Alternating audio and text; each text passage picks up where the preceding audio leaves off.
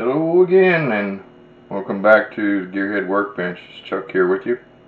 And as you can see here, we got another kit we've been working out here, kind of laid out on the bench, so we can kind of get a look at what's been going on with this guy. He's kind of been working on this, in between other builds.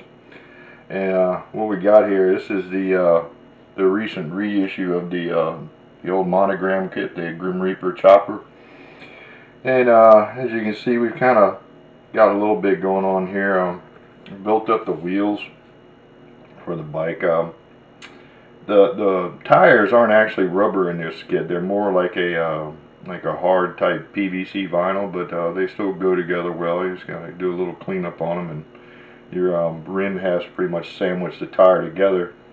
I wasn't sure about what kind of glue to use on the tires, so I didn't really even glue the seam together on the tires. It's just kind of trapped in there by the rim, and so far everything's cool with that. I don't have any gap issues or anything, and they're looking good. And got the seat here, the old king and queen style seat that we used to see on the older choppers. And I basically just shot this with some craft acrylic black, and then shot it with a couple of coats of Krylon matte clear to give it sort of a sheen but not make it too dang shiny. I'm just gonna say maybe it's some vinyl, that's what it kind of looks like. And I just did this earlier today. We did up the California license plate. I wasn't positive about the colors, but usually it's blue with yellow letters, so that's what I went with. I mixed up two blues to get the shade I got on here, and just did the yellow with some craft acrylic. I think it's called moon yellow. And we did the little piece here in a gray. I might go back and find a decal for that. I'm pretty sure that's supposed to be your year sticker of your plate. And let's see, the other thing is this kit, if you get this thing, this was kind of a disappointment for me. As you can see, we got the forks here for this thing, and the sissy bar, and you're probably wondering why they're black. Well, they came molded in the same color as the kit, and that was kind of a letdown for me in a way, because the biggest thing on a chopper like this, it would probably naturally be chrome, would be the whole entire front end and the sissy bar. So what I've done is just kind of went over them and cleaned them up as good as I could. I got rid of the flash lines and molding lines and stuff like that, and shot them with some black, and I shot them with a couple of coats of clear.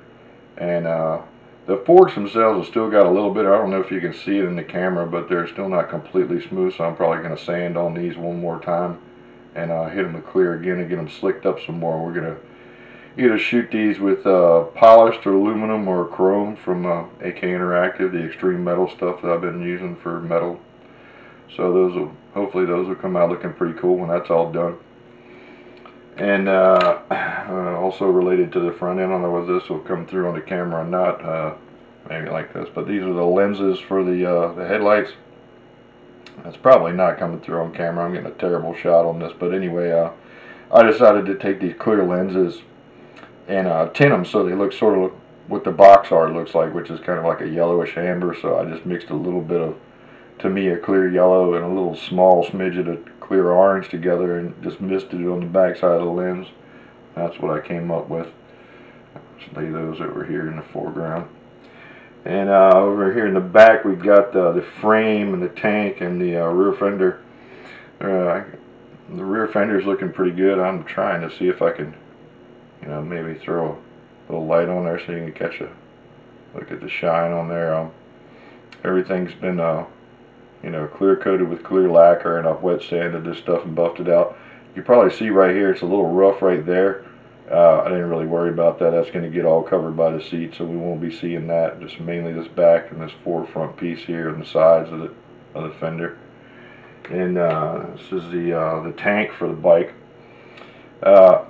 I had a mishap with this thing. I was in here, working on my buffing and waxing on this thing. I accidentally dropped it on the floor, and it hit the back end and put a crack in the clear. So I've reshot it with clear. You could probably maybe see, but it's not quite slick right through here. And it's like I said, because we're going to cut this again with wet sand and rebuff it again, and it should come out fine then. And we've done the same deal back here with the frame. Clear coat, wet sand, and buff And the color I used on this, the bike on the box art looks kind of like a purplish, kind of bluish kind of color or whatever. So I used craft acrylics again. I mixed up some folk art blue sapphire and some of the apple barrel purple iris opaque together. And I don't know what in the hell it's coming through like on the camera, but in person it's kind of a bluish metallic with kind of like a purplish kind of haze to it, you know, from that opaque purple being in there. And I thought it looked pretty cool, so that's what I went with. And over here, lastly, we got the engine, which pretty much got everything on there now, just about. I think I just put the spark plugs in earlier. And some of the parts on this too are molded in white, so if you want to work around it, on some of the parts I used the chrome foil HVAC tape and just burnished it on there, which you can probably tell in the camera this ain't perfect. That's what that's done with. It's got some little, you know, little scuffs and stuff on it, which, you know, a ridden bike, it's going to have some scuffs and stuff there most likely. And the air cleaner was also covered with the foil tape. And for some odd reason, 2 of the push rods were molded in chrome, but 2 weren't. So I took the furthest back push rods and wrapped them with the chrome foil tape. And we also did wrap the starter case with that stuff. And we did some gunmetal paint color on the end of the starter. And I'm not sure yet. I may shoot this with some clear just to, you know, protect this chrome over time so it doesn't go bad, even if it knocks it down a little bit. I think it would be a good idea because this thing's mostly chrome. And I guess for this little update on this little guy, that's about it. I just wanted to throw this out there and let everybody know that yeah, we always got something going on around here. Like I said, I've always got kits in the background going on. So we'll do our best to kind of throw out some videos of what we got going on here. Also, while I'm here, like I said in my last video, I'm kind of going through changing over on my video editing software. So it's going to be a little shaky for a few videos until I get used to the new interface of what I'm using now.